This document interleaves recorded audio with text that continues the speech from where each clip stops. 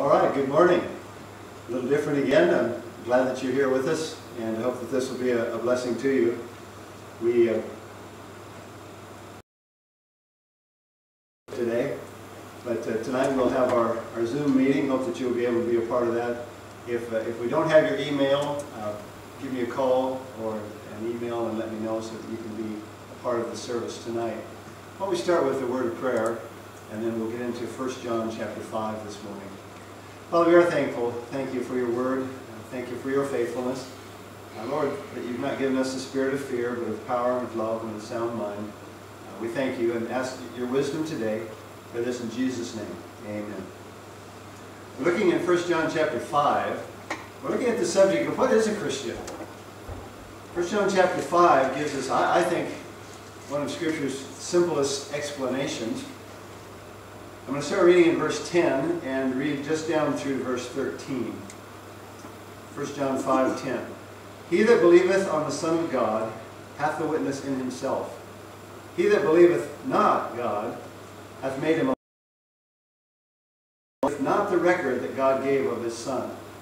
And this is the record, that God hath given to us eternal life, and this life is in his Son. He that hath the Son hath life, and he that hath not the Son of God hath not life. These things have I written unto you that believe on the name of the Son of God, that ye may know that ye have eternal life, and that ye may believe on the name of the Son of God. We just stop reading there. I think verse 12 gives us what a Christian is. He that hath the Son hath life. A Christian is a person that has Christ. If a person doesn't have Christ, they're not a Christian. He that hath not. One of the things that made me start to think about this was a definition that I received of Christianity that is the world's definition about what makes a person a Christian, or for that matter, what Christianity is. The world's basic plan is that there is a God who exists and created and ordered the world. Now, not everybody believes that, but a God exists who created and ordered the world. This God wants people to be good and nice and fair. And the goal that God has is ourselves. Now, this God doesn't need to be particularly involved in our lives, except when we need to resolve a problem. And good people go to heaven when they die. You know, most of the people I talk to believe that. They've even come up with a name for it. Moralistic therapeutic deism. Moralistic in that the idea is be good, whatever that means to you. I want you to be happy. That's the goal. Now let me say, that's very contrary to what God says is the goal. Therapeutic deism.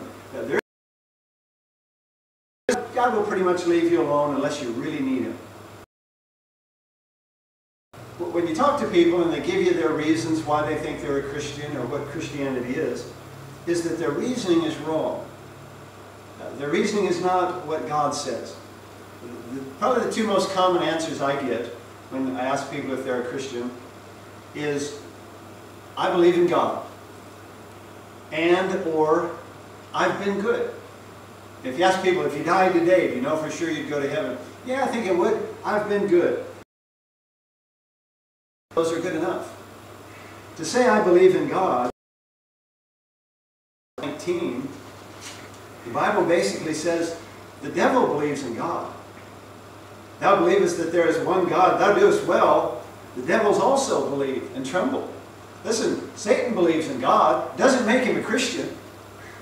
He's not a follower of the Lord Jesus Christ. Believing in God is not enough. The other answer people give is, I've been good. Well, I mean, stop and think about this. How good is good enough? How good do we have to be? And the Bible over and over tells us are not enough.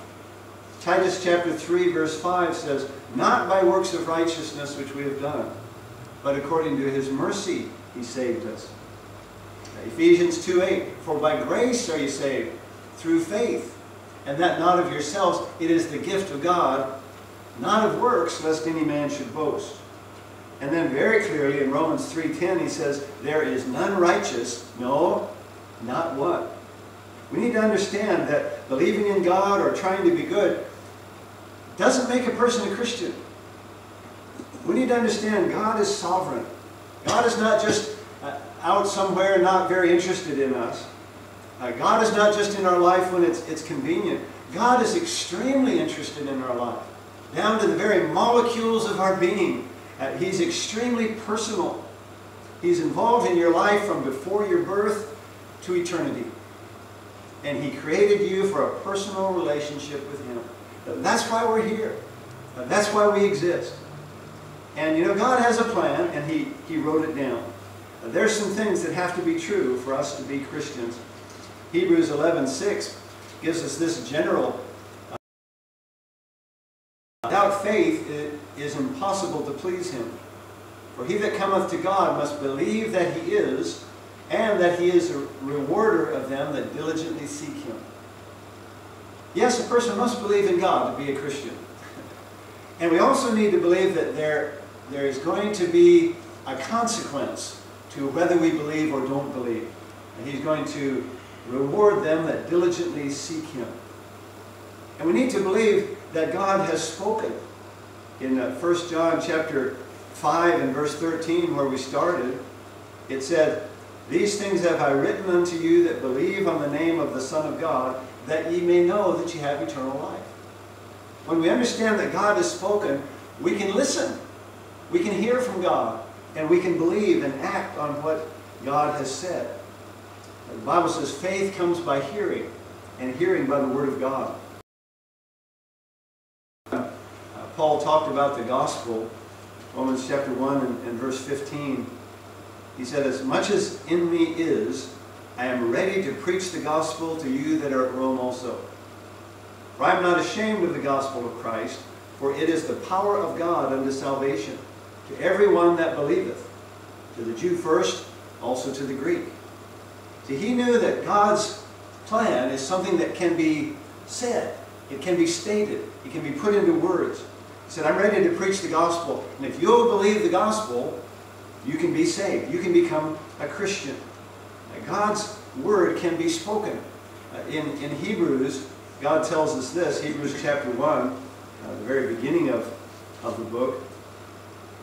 God, who at sundry times and in diverse manners spake in time past unto the fathers by the prophets, hath in these last days spoken unto us by His Son. God speaks. God is, and He's a rewarder of them that diligently seek Him. And we need to believe that He is, but we also need to believe that He speaks, and that we can hear, and that we can understand. God spoke by the written word. He gave His message to the prophet. He also spoken in person, specifically in Jesus. In John chapter 14, the disciples were upset. They were downhearted. And Jesus said this to them, let not your heart be troubled. Ye believe in God, believe also in me.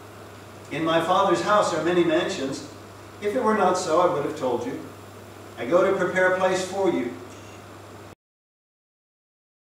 I come again and receive you unto myself, that where I am, there ye may be also. And whither I go ye know, and the way ye know. You know not whither thou goest. Jesus saith unto him, I am the way, the truth, and the life. No man cometh unto the Father, but by me. See, God's plan is specifically Jesus. He that hath the Son hath life. In Acts chapter 16, there was a man who came under great conviction about his soul.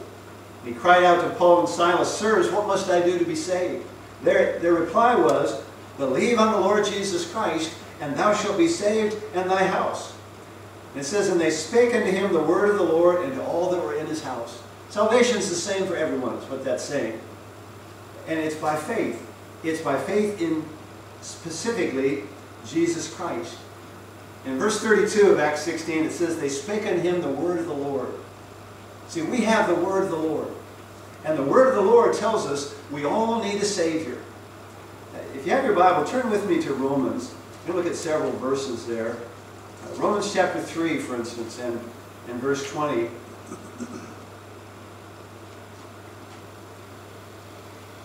The word of the Lord says, there shall no flesh be justified in his sight, for by the law is the knowledge of sin. God has given the law, and the law condemns us. The law shows us our sin, shows us that we need a Savior. Verse 23 says, for all have sinned and come short of the glory of God. Every one of us falls short of God's glory. We need a Savior, and the Bible says Christ is that Savior. In fact, it's very specific that He's the only Savior. For neither is there salvation in any other. There's none other name under heaven given among men whereby we must be saved. There in Romans chapter 5, verse 8, it says, but God commended His love toward us, in that while we were yet sinners, Christ died for us. What a blessing that God has made specific provision for our sins. He sent the Savior. He is the Savior. Like we read in John 14, Jesus was able to say, I am the way, the truth, and the life. And the Bible says here in Romans chapter 5, verse 9, it's by His blood and by His life in verse 10. Verse 9, much more than being now justified by His blood, we shall be saved from wrath through Him. See, forgiveness is by the blood of Jesus. Verse 10, for if when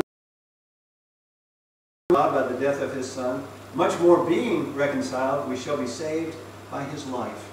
We're saved by His blood. We're saved by His life. The Bible teaches the resurrection of Jesus Christ.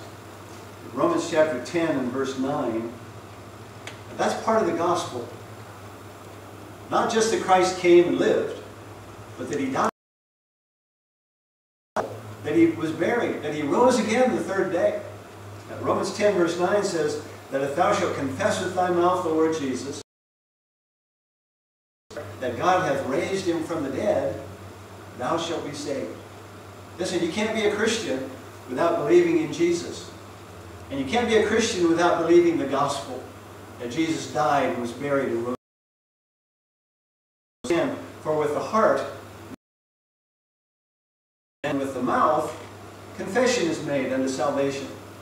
For the Scripture says, whosoever believeth on Him shall not be ashamed. For there's no difference between the Jew and the Greek, for the same Lord will call upon the name of the Lord shall be saved. It's not just to one country or one family or one person. It's to everyone, whosoever, all. The resurrection of Jesus Christ shows the difference between Him and any other religious leader. Christ conquered death and is able to offer us life and forgiveness. The question this morning is, are you saved? Are you saved? If you die today, do you know for sure, based upon God's Word, the Word of the Lord, that you'd go to heaven? Do you have Christ? Jesus said in John 3, you must be born again. The man He said that to didn't understand it at first. What does that mean? Adam. We have a physical birth. But then we have to be born again. We have to be born spiritually. And he makes it even plainer when he says that we're born of water. That's the physical. And placed in Christ. In Corinthians, the Bible says, in Adam all die. Even so, in Christ shall all be made alive. Believing in God, it's not just being good, it's having Christ. Therefore, if any man be in Christ, he's a new creature. When a person becomes a Christian, there are some changes that take place. You can't have new life and stay the same. You can't have Jesus as your Savior and be the same old person that you were. In Romans chapter 6 and verse 4, at the end of the verse, he talks about in newness of life. Therefore we are buried with Him by baptism into death, that like as Christ was raised up from the dead by the glory of the Father, even so we also should walk in newness of life. We have new life in Christ. He says in 2 Corinthians, therefore if any man be in Christ, he's a new creature. Old things are passed away, behold, all things are become new. When you receive Christ, when you become a Christian, your life is changed.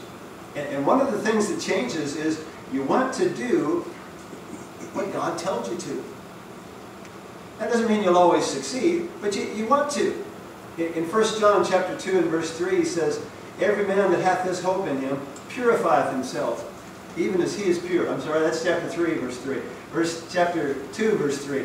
Hereby we do know that we know him, if we keep his commandments. There's several statements in this book and other places that says, here's a way to know that you know the Lord. If we keep his commandments. Listen, when you have Christ in your heart, it's going to make a difference to your life. You're not going to go on the same old way. You have new life in Christ. You're going to have different attitudes. You're going to have different actions, different loyalties, different goals. It'll change. If there's no change, you need to stop and consider, do I have Christ? Because Christ is the author of life. And when you're born again, he changes your life. And the Bible says another thing that changes is you have the Holy Spirit. In Romans chapter 8 and verse 9, he makes this statement, the last part of the verse. Now, if any man have not the Spirit of Christ, he's none of his. What he's saying there is, if you're a Christian, there's been religious groups that have tried to make the Holy Spirit different, separate action and a second blessing and so on. Listen, when you get saved, you receive the Lord. And there's only one Lord. God the Father, God the Son, God the Holy Spirit, it's all one God. And the Holy Spirit, the Bible says, takes up residence in your heart and life when you get saved. Look at verse 14 of chapter 8. And he tells us some of the things that the Holy Spirit does. For as many as are led by the Spirit of God, they are the sons of God. You have not received the spirit of bondage again to fear, but you have received the spirit of adoption, whereby we cry, Abba, Father. The Spirit itself beareth witness with our spirit. There's at least three things there that the Holy Spirit does in your life as a Christian. One, he leads you, led by the Spirit of God. There's going to be times when he'll say, no, don't do that. Other times he'll say, here's a job I've got for you. In verse 2, we see that he comforts us. He's our Heavenly Father, Abba, Father. And we see in verse 16 that he bears witness. You know, I find there's people who, when they sin, as Christians, they come under conviction and they think, am I saved? Am I really a Christian? Well, listen, conviction when you sin is a pretty good mark of a Christian. That's what he's saying here. God's Holy Spirit will bear witness with your spirit. He'll tell you when you're wrong. He'll work in your heart and draw you to himself. You know, a Christian has new life. A Christian has the Holy Spirit. In John chapter 13, another mark of a Christian, the Bible says, is a love for the brethren. Many people know this verse. We often sing it. John 13:34, a new commandment I give unto you, that ye love one another. As I have loved you, that ye also love one another. By this shall all men know that ye are my disciples, if ye have loved one to another. And the Bible says that Christians are going to have a new concern.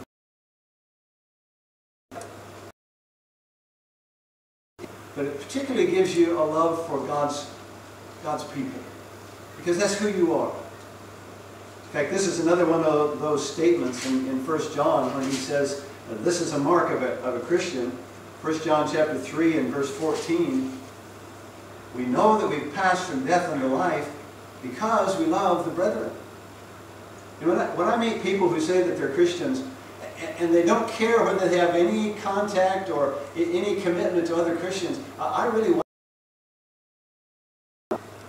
You know, as Christians, God gives us a love for our brothers and sisters in Christ.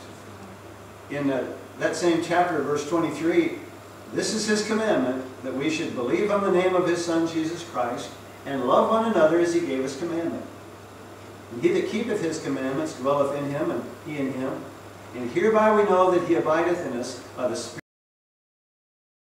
Here's the three things we've looked at so far, right in those verses. You're going to have new life in Christ. You're going to have the Holy Spirit, he says there in verse 24. And you're going to have a love for the brethren. I find it interesting that the first two things he mentions there in verse 23 are that we believe in the name of his Son Jesus Christ and love one another as he gave us commandment. That's one of the first changes that takes place in a attitude toward Christians. 1 John chapter 2 and verse 19, that another mark of a Christian is they continue. They went out from us, but they are not of us, for if they'd been of us, they would no doubt have continued with us. They went out that they might be made manifest that they are not all of us. You know, the Bible says, if ye continue in my word, then are ye my disciples indeed. And we're not talking here about works to gain salvation. The Bible's talking here about marks. A real Christian, listen, there'll be times when you'll get discouraged. I was reading about Jeremiah this morning. Man, he got discouraged. But he said, I just couldn't quit. The Word of God is in my heart. You just can't quit when the eternal God has taken up a relationship with you and He said that you have eternal life. Listen, that's the key. Eternal life comes from God. It doesn't come from our works. We're not saying these are things you have to do in order to be a Christian. We're saying when you trust Christ as your Savior, God changes you. His Holy Spirit takes up residence in you and begins to change you bit by bit, moment by moment, to be like Jesus. 1 John chapter 5 and verse 12. He that hath the Son hath life. Let me ask you this morning, are you saved? I'm not asking, are you a member of a church? Do you go to God? I'm asking, are you saved? If you died today, you know for sure you'd go to heaven. He that hath the Son hath life. Do you have Jesus? You know, God makes us this promise in Hebrews chapter 13. When you trust Jesus Christ as your Savior, Hebrews 13:5, He said, I will never leave thee nor forsake thee, so that we may boldly say, the Lord is my helper, and I will not fear what man shall do unto me. What a blessing that our relationship to God is based on His character, not ours. Man, I don't know about you, that's easy for me to believe that I'm a sinner. And then we just believe that He's the Savior, that He's the Son of God, that He's the eternal God who took our sins upon Himself, who became sin for us. The Bible says He gives us new life. The Holy Spirit takes up residence. He changes our hearts and our attitudes. What a blessing to be able to come to the Lord with all that we are and have Him make us all that we should be. In John chapter 10 and verse 27, Jesus talks about this eternal relationship. John chapter 10, verse 27. My sheep hear my voice, and I know them, and they follow me. And I give unto them eternal life, and they shall never perish, neither shall any man pluck them out of my hand. My Father which gave them me is greater than all, and no man hand. I and my Father are one. What a blessing that we can come to God and know that we have life. He that hath the Son hath life. Let me ask you, this is just a simple gospel message this morning. Do you know the Lord? Are you saved? Your repentance and faith are two sides of the same thing. And you can't have true repentance without faith. And you can't have real faith without repentance. We need to confess our sins and trust the Lord to forgive us our sins. Let me encourage you this morning. Jesus is the only Savior. He's the only way to God. Christianity is, do you have the Lord? And the Bible says, whoever comes to Him, He'll not turn you away. He'll not cast you out. It's whosoever. It's all. He's willing to receive you. He's the only Savior, and He's a wonderful Savior. If you were here with me this morning, we would have sung a psalm, and I just want to read you some of the words. The cross upon which Jesus died is a shelter in which so free as its fountain, as wide as the sea, for you. And that's the message this morning. There's room at the cross for you. Though millions have come, there's still room for the cross for you. Let me encourage you this morning, right where you are, right now. If you're not sure about your relationship to the Lord, listen, stop and make sure. God has done what's necessary. We call it the simple plan of salvation because He's done everything. And all you have to do is repent and believe. Turn to the Lord this morning.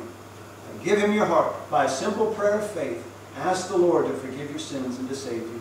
Ask Him to make you His child. As many as believed on Him, to them gave He power to become the sons of God, even to them that believe on His name. Now, let's go to the Lord in prayer. And maybe you need to pray and ask the Lord to save you right now. If you're saved, thank the Lord for salvation and for His Holy Spirit and His Word. Thank you, Father, so much. Thank you for this message this morning. Thank you for your Word that is about eternity. Lord, if there are those this morning that are not saved, that are listening to this message, Father, I pray that your Holy Spirit would bring conviction, and that they would be willing to humble themselves and to pray and turn to you. Lord, I pray for our church. Help us as a church to be grateful, to be glad to be your people, and to love each other as you told us to. I thank you for this method of being able to share the gospel with folks, and I pray, Lord, that it would reach into people's hearts, that you would speak to them and draw them to yourself. And we pray this in Jesus' name. Amen. All right, thank you for listening.